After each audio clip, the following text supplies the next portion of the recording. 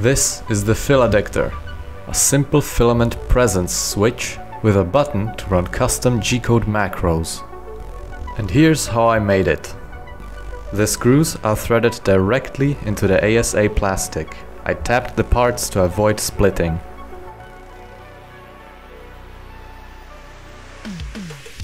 Some supports are required, but that's not a big deal for a well-tuned printer.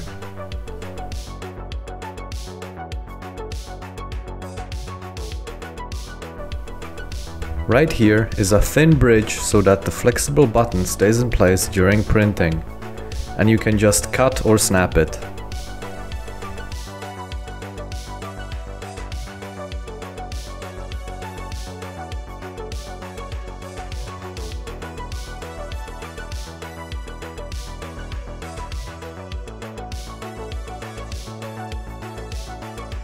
I'm using two micro switches, one for the button and another for filament detection.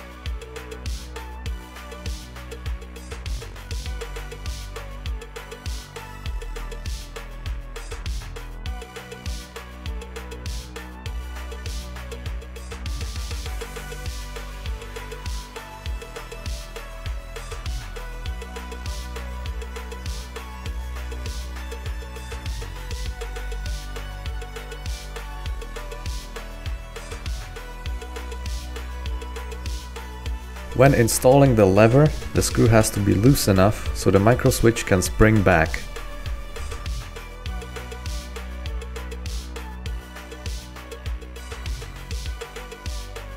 Now I'm testing it with some filament.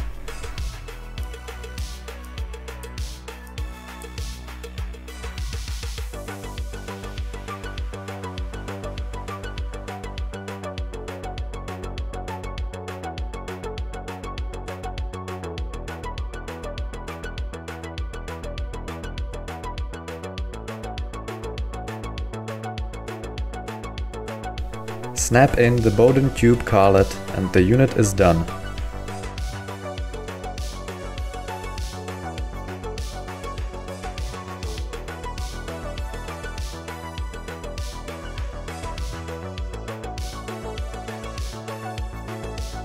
The FilaDector is secured in place with one screw. And finally, a textile sleeve on the wires for a nicer finish.